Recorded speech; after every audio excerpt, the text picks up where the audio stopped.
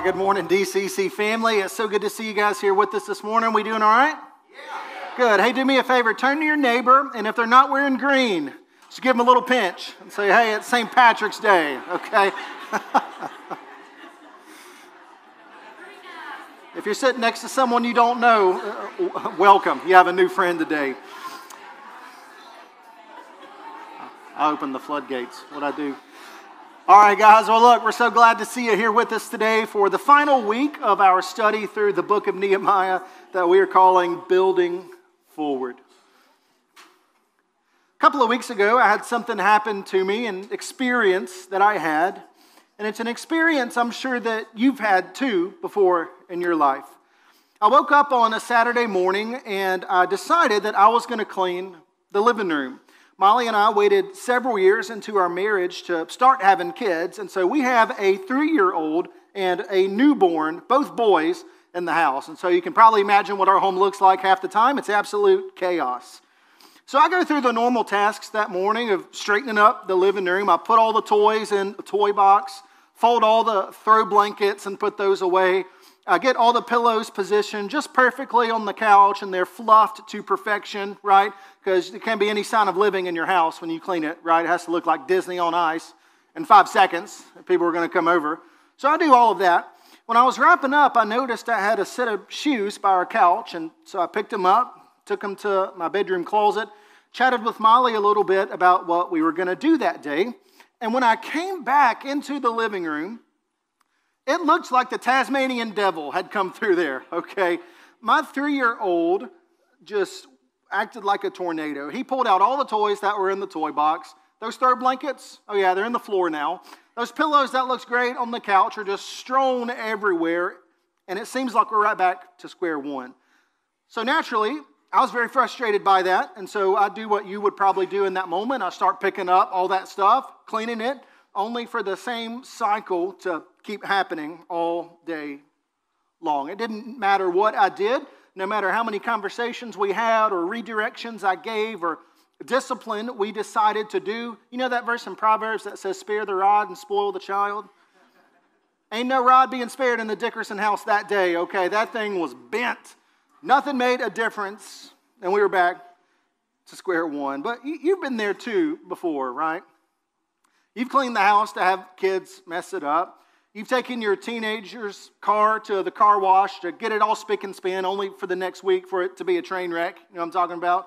Like, yeah, let me move these 10,000 water bottles in my passenger floorboard so you can get in. Anybody ever been there before? You've all deep cleaned the kitchen only to then cook a meal, and then it looked like Gordon Ramsay went on a rampage in there, throwing everything around, all right?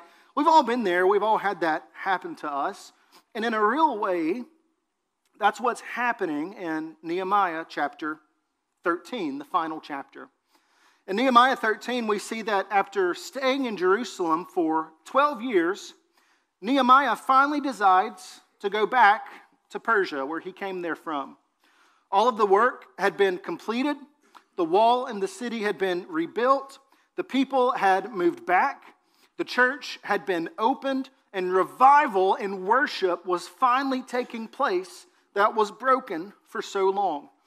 But while he's away, we see some of the people slip back into some old behaviors and into some old habits that were destroying and damaging their lives. We're going to see what these behaviors were, and more importantly, we're going to see how Nehemiah responds as we seek to navigate situations like this in our own life. This is in Nehemiah chapter 13. I'll start in verse 1 and then drop down to verses 4 through 8. This is on the side screens, and as always, all the notes are available on the DCC app. If you don't have that on your phone, it's a great resource to take advantage of. The Bible says on that day, they read from the book of Moses. That's our equivalent of reading from the Bible, in the hearing of the people. And so the people are gathering together for worship just like we are today. They're reading and teaching from the Bible, and they're seeing what God would have for their lives. Verse 4 says, now before this, Eliashib the priest, who was appointed over the chambers of the house of our God, and who was related to Tobiah, prepared for Tobiah a large chamber where they had previously put the grain offering, the frankincense, the vessels, and the tithes of grain, wine, and oil, which were given by commandment to the Levites, singers, and gatekeepers, and the contributions for the priests. While this was taking place, I was not in Jerusalem, for in the 32nd year of Artaxerxes, king of Babylon, I went to the king. And after some time I asked leave of the king and came to Jerusalem, and I discovered the evil that Eliashib had done for Tobiah, preparing for him a chamber in the courts of the house of God. And I was, let's all say this together, very angry. So in verses 4 through 5 of chapter 13, we get a glimpse into why some of God's people are slipping back into their old behaviors. And they're slipping back because of a guy we've already met in this study named Tobiah. If you're new to the study of Nehemiah and don't know who this is, Tobiah is a guy who shows up in chapter 2, chapter 4, chapter 5, and chapter 6. And Tobiah is working with a guy named Sanballat to completely oppose everything that Nehemiah is wanting to accomplish and achieve in the city. They're opposing the work of God. They didn't want him to rebuild the city. They didn't want God's people to have a place of worship. And so they did everything they could to distract Nehemiah. They did everything they could to discourage Nehemiah. They did everything that they could to discredit Nehemiah. And they did everything they could to intimidate the people who were partnering with Nehemiah. And these guys, by chapter 13, who opposed everything that they were trying to accomplish for God, have now been given a prominent place inside the house of God. This would be like today, someone who hates God rising to the position of pastor or small group leader or sitting on a board making important decisions. This was not a good situation, and all kinds of damage is happening because of that. Not only is Tobiah living in this prominent place in the house of God, but if you look in your Bible in verses 10 through 11, you actually see that the leaders of God's people, like the leaders in the church, okay, are not managing the resources that they have been given to do and accomplish the work of ministry. And people are suffering because of it. Because of all of that, the point is this: at verse 8, when Nehemiah sees this injustice, when he sees this wrong, Nehemiah was angry, okay? How many of you, if you were given a huge project at work and you accepted that project, you built a team for that project, you raised capital and resources for the project, and you put blood, sweat, and tears into the project to get it done, only to go 2 steps back at the end of it and everything be ruined, would be angry. Hello, is it just me?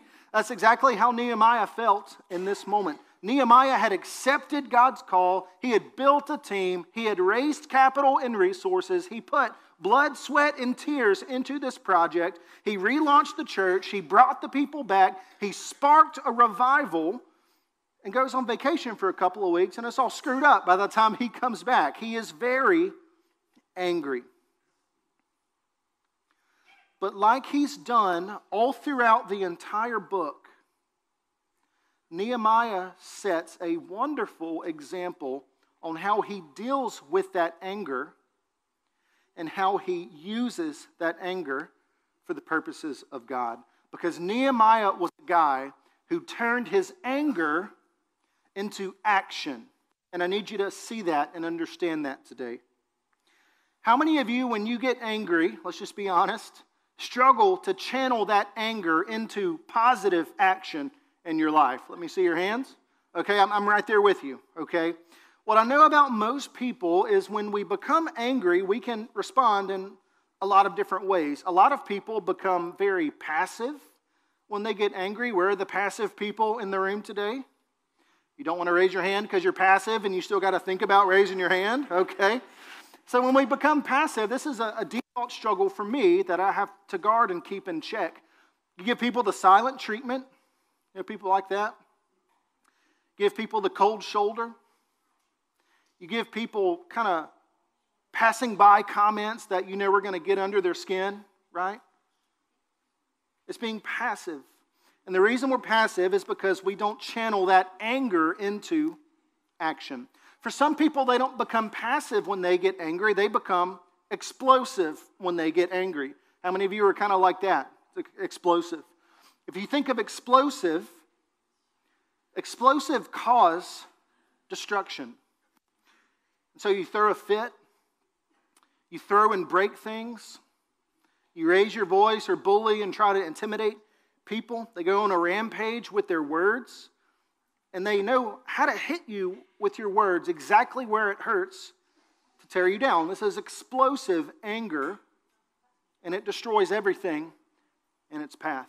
It's because we don't know how to take our anger and channel it into positive action. For other people, they're not passive or explosive, but they just shut down when they get angry. How many of you know people like that or are that person? It's like, hey, I just don't want to deal with this right now. Hey, I'm going to avoid the situation altogether because if I avoid it, I don't have to address it in my life. These are all ways that people respond to anger, but that's not how Nehemiah responded. Instead, what he does is he takes that anger he is feeling and he channels it into positive action and work for the kingdom of God. This is detail city, okay, but I want you to see exactly how Nehemiah responded and how he channeled this anger. It seems bad at first, but we'll make it make sense on the back end. So in verse 8, Tobiah has this place in the church and he hates God. Verse 8, he throws his furniture out, okay? This wasn't 2020 where there were eviction moratoriums and you could just squat for years on end, right? This was like a bad breakup with your ex where they're throwing your stuff out the top window on the second story. You know what I'm talking about? Like, it was not a good situation. Throws all of his stuff out. Verse 9, Nehemiah cleans the chambers. So, hey, I'm cleaning house. And he actually brings back the resources that should have been in that room and space in the first place for the work of ministry. In verse 11, he confronts the officials, and in verses 12 through 14, he reorganizes the temple. So he pulled his best Donald Trump impression and said, "You're fired," to all the guys who were leading and harming God's people. But he also hired and established and put the right people in positions to care for God's people. He reorganizes the organization. In verse 17, he confronts the leaders and the noble of Judah. That's kind of the country and nation they're in. And he says, if you were to read that in your Bible, hey guys, like this behavior right here, don't you know that's what your fathers did? And that's why Jerusalem was destroyed in the first place? Don't you know your fathers did that and that's why they lived in shame and exile? Don't you know that's what your fathers did and that's why they had the brokenness and problems they did in their life? That's what he tells them. In verse 19, he closes the gates to Jerusalem and only opens them after the Sabbath. God worked hard for 6 days and rested for one. What happened was people were trying to keep working on the Sabbath day, on Sunday. And he says, hey, if you jokers are going to bring your donkey in with all your goods and try to do business, I'm just shutting the gates, baby. Like, you ain't even getting in here. Verse 21, he warns the merchants of the same thing, reason why he closed the gate. Verse 22, he purified the priests and pastors and Levites. Verse 25, he confronted the Jews who were intermarried. We talked about that last Sunday. And in verse 30, he cleanses the people in the temple from everything that was foreign. I know that's a lot, but let's just get real for a second. At first glance, it seems like Nehemiah is being pretty harsh with what he's doing. True? It seems like he is harsh, but it's so important, and I pray you pick this up today. It's so important we understand that Nehemiah's anger was God-centered anger. It was not self-centered anger. How many of you become self-centered when you get angry? Well, I've been wronged. I've been hurt. I've had my feelings hurt. I've been mistreated. So I want to get even so I can get better. It's self-centered anger. Nehemiah's anger here isn't self-centered, but it is God-centered. He loved these people. He wanted these people to experience and thrive in a relationship with God. And he wants to remove anything and remove anyone that's going to prevent those things from happening in their lives because he so loves them and cares about them. Sometimes people will say, hey, it is a sin and it is wrong to be angry. Let me ask you, is it a sin or is it wrong to be angry? Yes or no? No. In Ephesians chapter 4, verses 26 through 27, if memory serves me right, it says, in your anger, do not sin. It's implied that we can be angry about the things that God is angry about, but that anger should not cross the line and lead us to sin against someone or ourselves. This is what the Bible calls righteous indignation. We are angry about the things that God is angry about, and we are going to act on them so that God's will and work can be accomplished in the world. Now, the Bible, we always got to remember, isn't about information, right? We're not here today to get a lot of info download and be a bunch of Bible fatheads and say, oh, look at me, I'm so smart and great. We're here for transformation, okay? We don't want to get into the Bible. We want the Bible to get into us. We want to be changed as a result of what we see today. And with that in mind, I just want to ask you a couple of questions to think about as we see how Nehemiah channeled his anger for positive action. First, I would just ask you this. How often do we go back to things that God has rescued us from? This is what's happening in Nehemiah chapter 13. How many times have you gone back to an addiction after God has rescued you and given you victory from that addiction? How many times have we gone back to a toxic relationship we know we shouldn't be in when God has given us freedom and victory from it? How many times have we gone back to making poor financial decisions after God has given us freedom and victory from that? It's like, hey, we're debt-free. Hey, we're not using the credit card anymore, but come on, man, it's just 3 payments on Afterpay, okay? Like, it's not that big of a deal. How often do we do things like that? It's one thing to look at Nehemiah 13 and their lives and blame them and make fun of them. It's another thing to be open and honest about our own lives and our struggles so that change can occur and positive action can take place. And I will just caution you today as your pastor, because I love you and I care about you. Don't ever let the blessings of God cause you to forget God in your life. Our God's a great God. I believe our God wants to bless you tremendously in your life.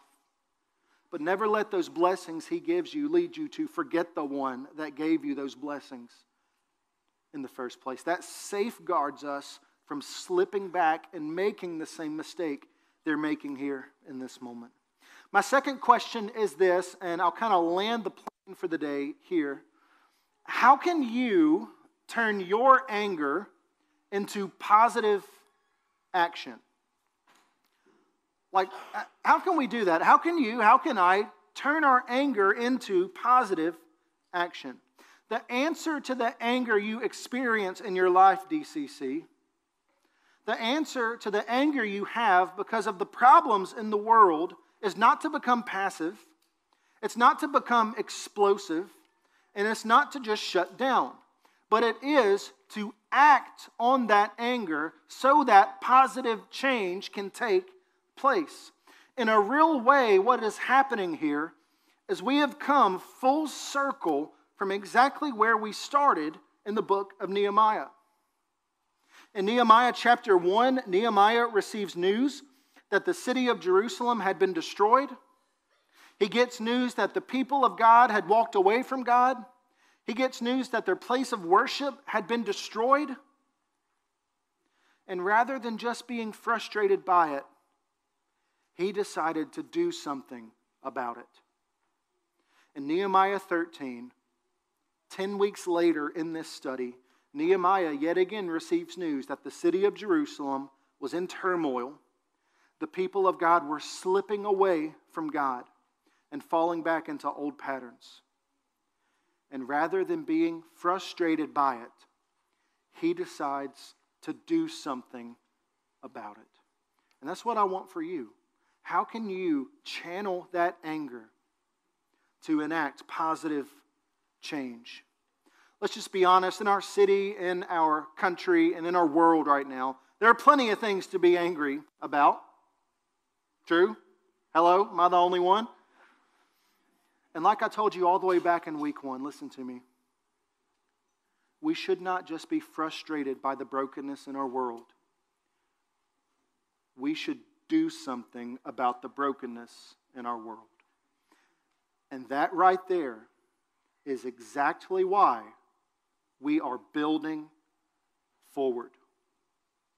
Here's what I want you to see. Because of everything that happened in this book, because of everything that Nehemiah did, lives were changed because of the work that Nehemiah did. For 142 years up until this point, Jerusalem had lay in ruins. For 142 years up until this point, God's people lived in shame and exile. For 142 years, there was great brokenness in their community and brokenness in their city. But because Nehemiah acted on the call that God had given him, because he turned his anger into action, the city was rebuilt, lives were changed, legacies were transformed, and eternal destinies were altered. All because of this amazing work that he decided to do.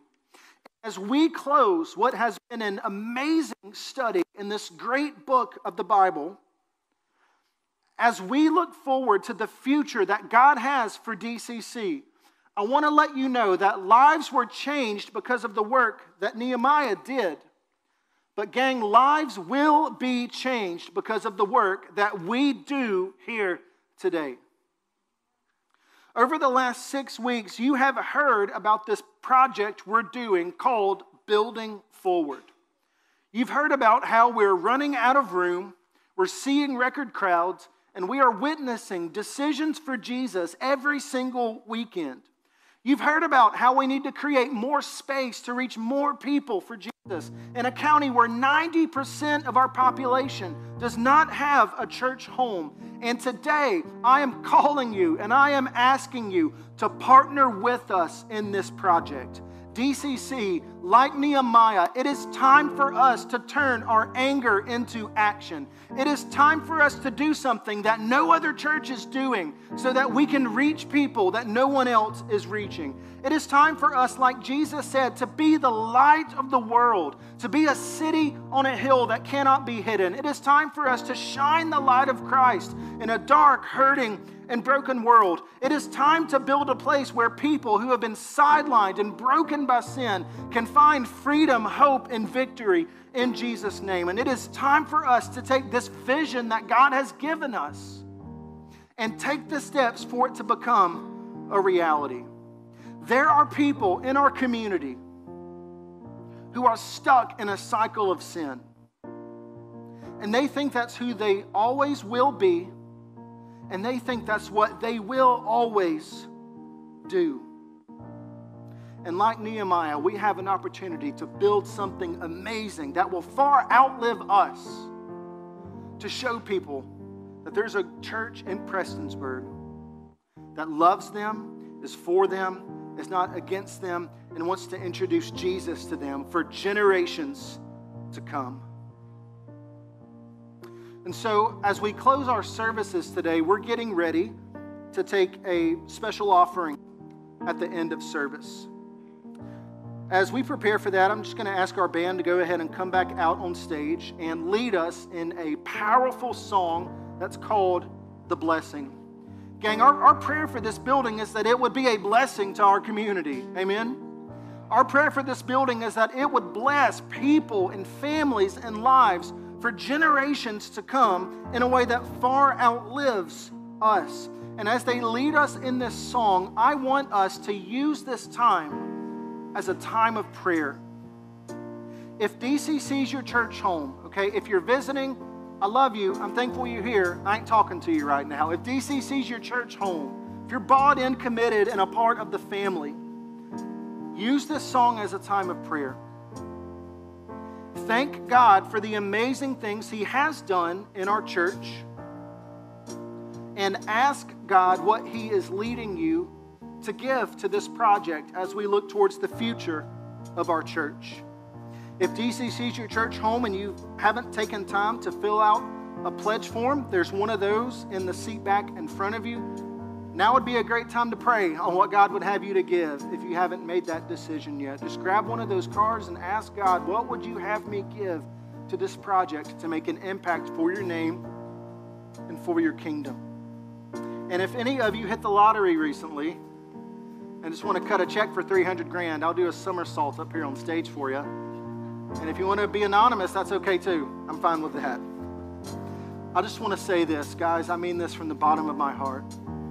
It is an honor to be your pastor. It is the privilege of my life to serve alongside you and witness what God is doing in this city and in this community. And I believe that as we follow this vision God has given us, as we build forward and create more space to reach more people for Jesus, I believe that lives will be changed and an impact will be made for all of eternity. And I hope that you will join us in that work today. And so I'm going to ask you guys to stand. I'm going to pray for us. Our band will lead us in this song, and just use this time as a time of prayer and make those final decisions on what God is leading you to give and how He wants you to partner with us. Father, we thank you so much for Jesus Christ. We thank you for the hope that He gives us in our lives. We thank you for the lives Jesus has changed throughout the history of DCC. And Father, as we build forward, we are expectant on the lives that Jesus will change as we make more room to reach more people for Jesus. Just pray that your Spirit would speak to your people now on how they could partner with us in this way. And I pray that we would trust you with the results in your provision, in your way, and in your time. We ask these things in your name. Amen. Let's sing together.